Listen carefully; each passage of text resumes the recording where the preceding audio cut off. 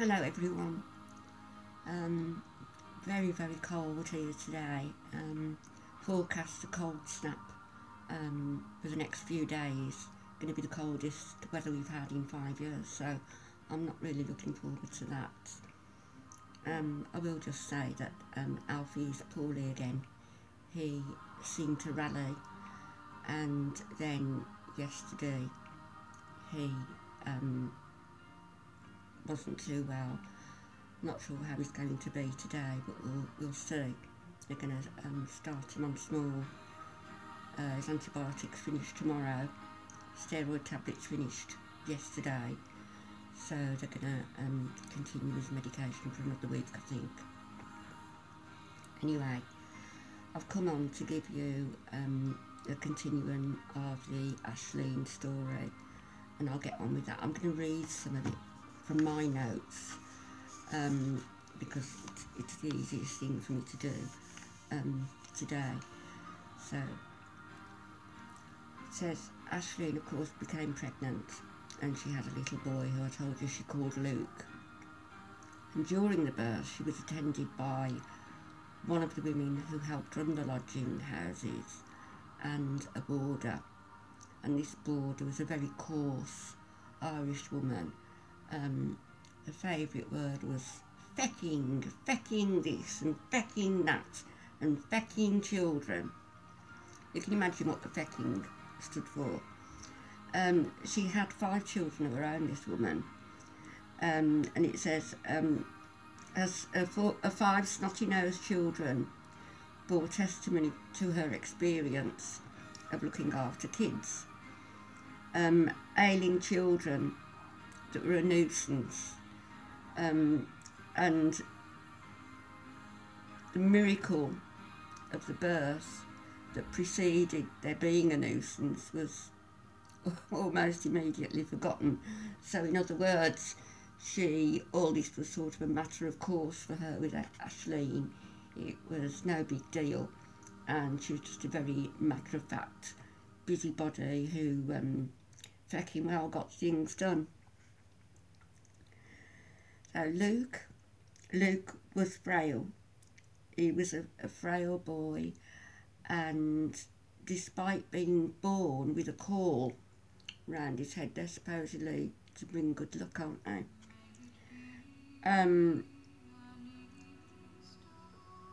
Yeah, Mrs. Smith said I was going to be a lucky boy. The caul brings good luck to both the child and the mother. Mrs. Smith was very wrong. Life carried on much the same. Aisling resumed her normal duties, which also included keeping Mrs. Smith's company whilst her husband was indisposed. He frequented pubs, gambling houses, places of disrepute regularly, and just as regularly taking the pledge at church to say he was going to forgo all these pleasures, almost immediately falling off the wagon and going back to them. So that was Mrs. Smith's life. Mary, she was almost 16 years of age, and she worked in a bakery. Rory remained at school, often losing time to care for his young brother Luke. I don't know why that would be. Whether it was because Aisling was very busy working, or very busy with Mrs. Smith. Aisling actually took to going out with these people, also leaving her children in the care of 16-year-old Mary. The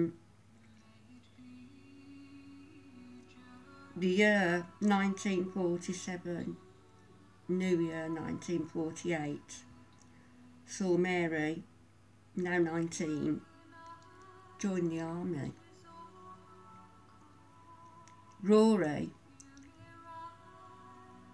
at 15, was working as a labourer. Luke was over 2 years of age. Financially, life had improved a little for Aisling. The family was fractious at the very least, but their finances had improved.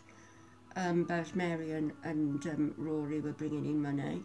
Mary was still working. They still retained those rooms, although Mary was no doubt itching to get away and have a little bit of privacy, hence joining the army, which brought a sort of privacy, I suppose, and it was a career.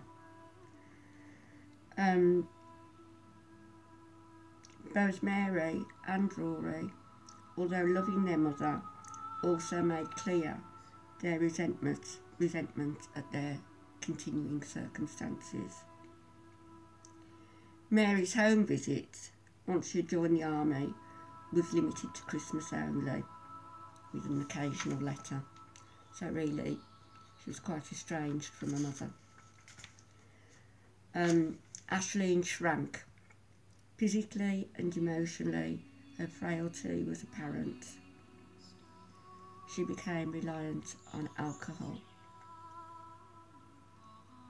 as self-medication, and that was often in evidence.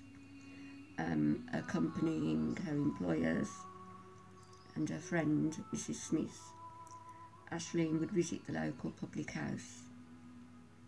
On one such occasion, Aisling was helped home in a state of, in quotes, high disrepair. The following morning, after a long drinking session with her friends, there was only Luke and Rory at home at that time. The following morning, Rory was at work, so there was just Aisling and Luke at home. So the following morning, after constant crying of an unattended child, Aisling's landlady let herself into the attic rooms. Aisling was lying lifeless. Luke at her side, attempting to shake his mother awake. That was the short, sad life of Aisling Rooney. An unremarkable woman, really, in a very hostile world, and a life ruined because of bigotry in Northern Ireland and the continuing feud between Catholics and Protestants, which continues to this day.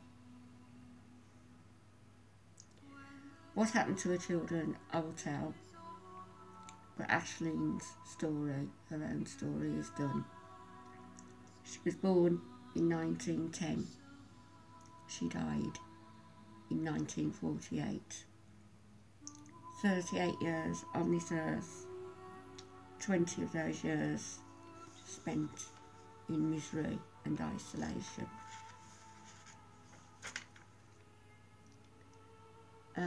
I will say that the children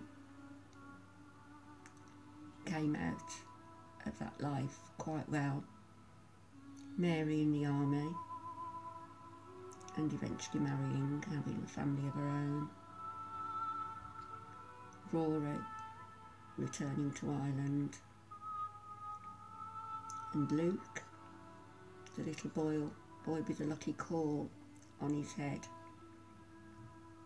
had a life that wasn't lucky at all.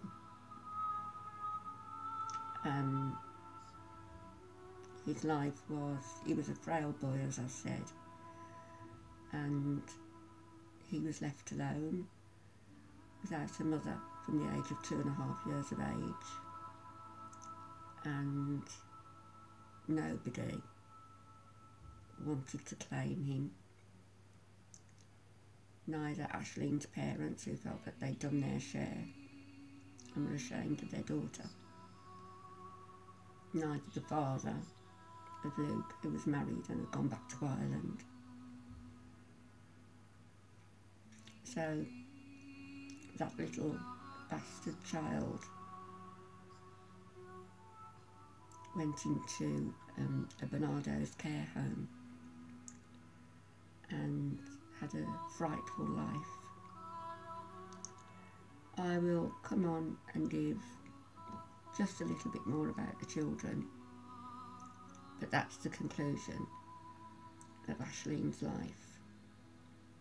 As I've said, an unremarkable girl who fell in love, an unremarkable woman who was left to care for these children,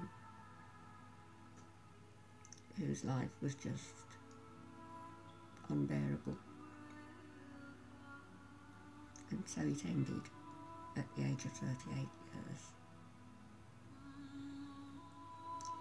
I'll be back later with something a little bit more uplifting and happy. I hope you've all had and are continuing to have a very good weekend, and I'll speak to you a little bit later. Bye bye.